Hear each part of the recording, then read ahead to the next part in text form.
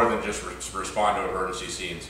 We're also involved in the community under different events, whether it's a food drive, public safety education at the schools, teaching children to stop, drop, and roll, helping the visitors and tourists get around town, giving them directions, or just being involved in the town in several different projects. At the Christmas festival, we drive our fire truck that's lit up with Christmas lights.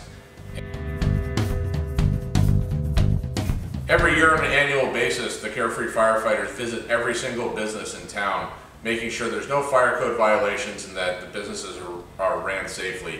We also inspect all the fire hydrants, whether you're serviced by the Carefree Water Company or the Cave Creek Water Company. If you're a resident in Carefree, we're checking your fire hydrants to make sure they're operating at full capacity and that there are no malfunctions. Welcome to the Carefree Fire Station Community Center and Training Room. This is the area where the firefighters do their daily training, as well as offering free CPR training to any Carefree resident. CPR certification is good for 2 years. Come in, we teach you how to do CPR on both an adult and a child. We teach you all about the brand new AEDs that we have throughout the community and how to use them in case you ever encounter somebody in cardiac arrest.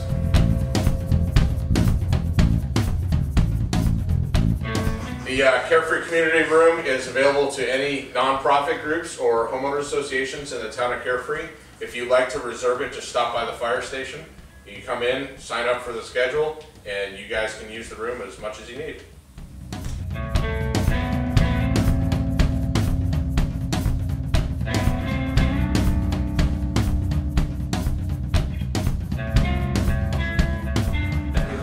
This is our EMS room for walk-ins. We can also do blood pressure checks for you.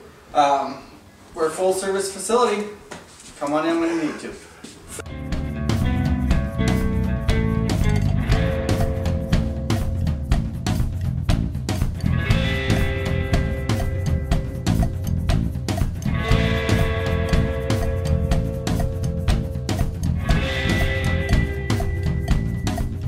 Both Engine and Rescue 821, the Carefree units, are equipped with a brand new heart monitor, defibrillator.